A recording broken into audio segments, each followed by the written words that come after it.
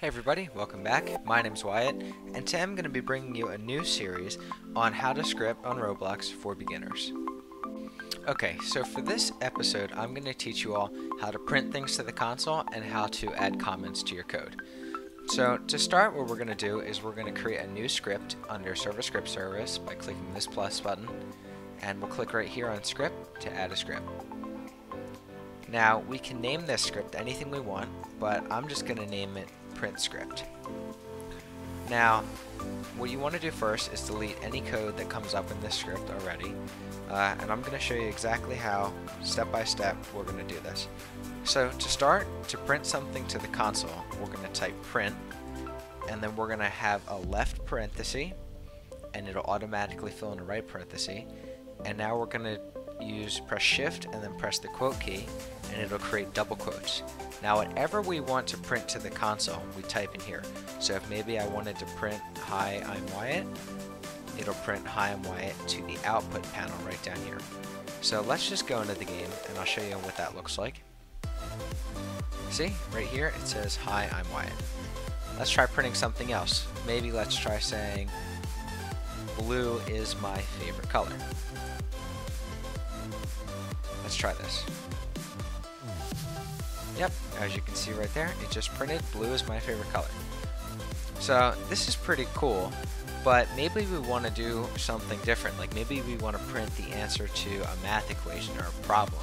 And the way we can do this is by saying print with our two parentheses, and then inside of that we can specify whatever we want to print. So maybe we want to print 1 plus 1. And if we play that, see, it prints 2.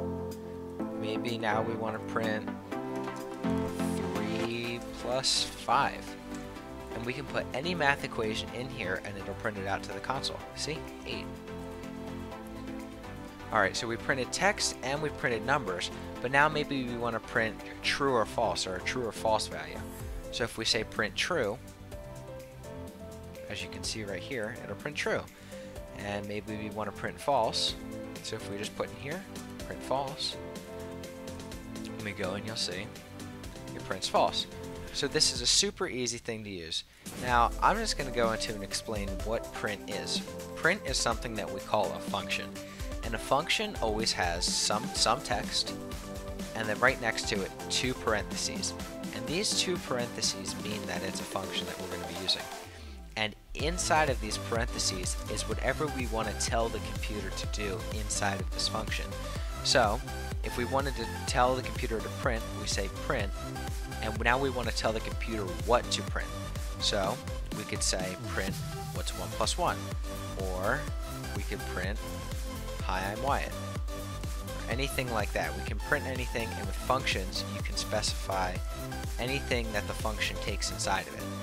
Another example of a function would be the warn function. If we say warn, we can put in maybe error, and then if we click play, you see error comes up. Now I'm sure you've noticed when I say print hi, I'm Wyatt, and then when I print, I say print 1 plus 1, this one right here comes up in purple and has quotations around it, but this one doesn't.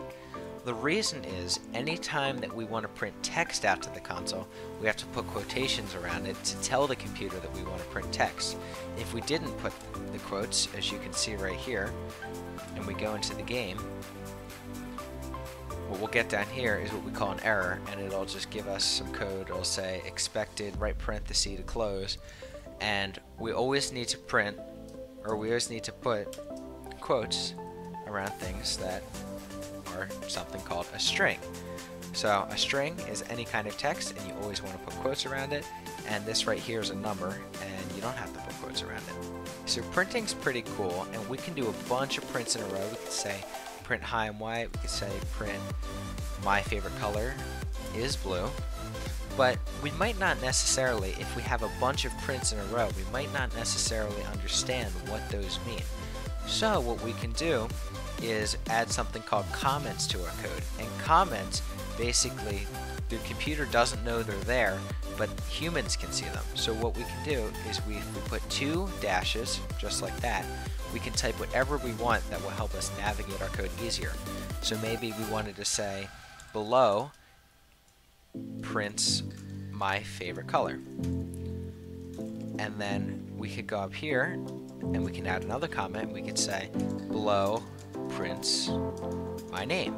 So just in case we don't know what the code is saying in the future, or we can't understand the code, we can add these comments so that we'll be able to, in the future, easily understand exactly what our code is doing, so we can make simple revisions and edit our code in a neat, nice way. Thanks so much for watching. I hope you enjoyed the first episode of this new tutorial series, and I hope you learned something new today. See you later.